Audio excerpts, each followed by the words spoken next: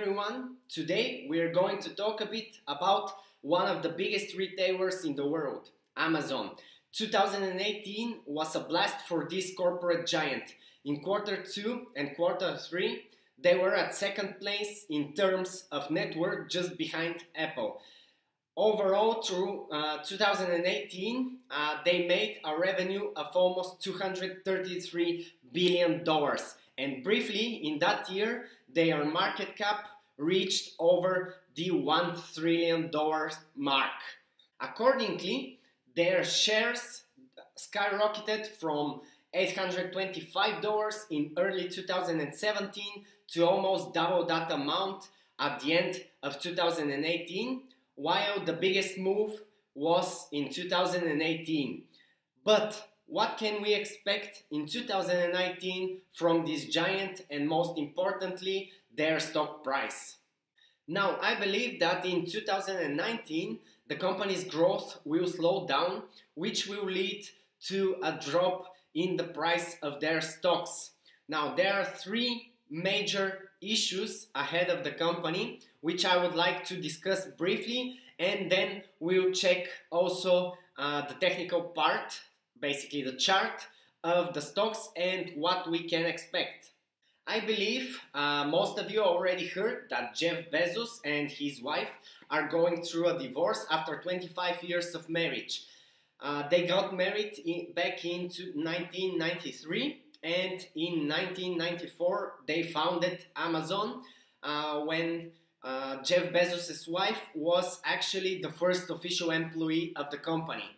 Now, the question ahead is, how do you basically divide such a huge giant? As you know, Jeff Bezos cheated on his wife, and now she wants to divorce him. So both of them hired basically an army of lawyers, and although they want to remain sort of business partners inside of Amazon, I don't think that a divorce will go well, especially of that magnitude, and I expect it to affect the company and, of course, the stock prices of Amazon.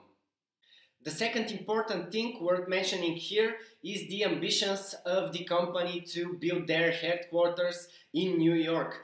This is one of the densest cities in terms of population in America, and of course a city with a lot of buying power. But those ambitions got rejected.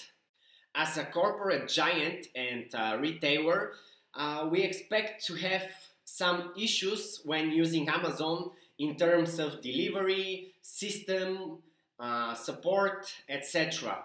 But if you go through their Twitter, Amazon Help, or through other forums and boards, social boards, you can see that there are a lot of complaints from customers. Although Amazon is still managing to help those people and surpass those issues, I believe that at one point this will catch up with the company and there will be even bigger issues for them.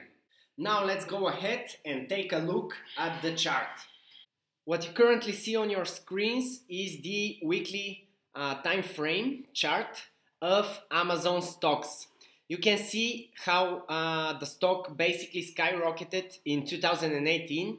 Then at the end of 2018, we had a small drop back from the $2,000 mark until the $1,330 mark, where this drop was rejected and the price made a new swing up, reaching to the $1,700 mark. Now currently the stock price is standing at $1,620 mark.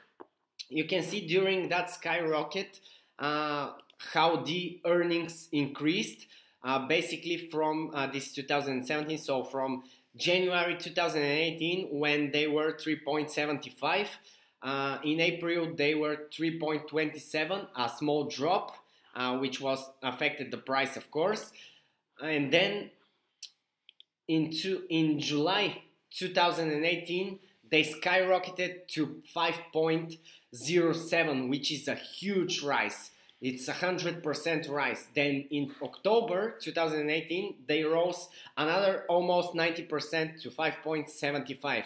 Now, this year, the expected earnings in April are 4.65, but due to all the issues which we already mentioned, I expect those earnings to be lower, which will ultimately affect the stock price, and I expect it to go further down.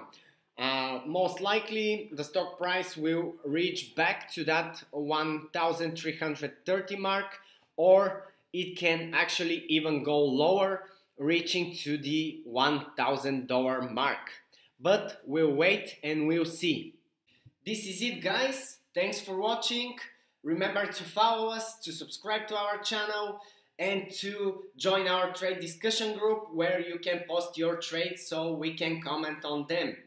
Get our advice absolutely for free. And don't forget, have fun out there.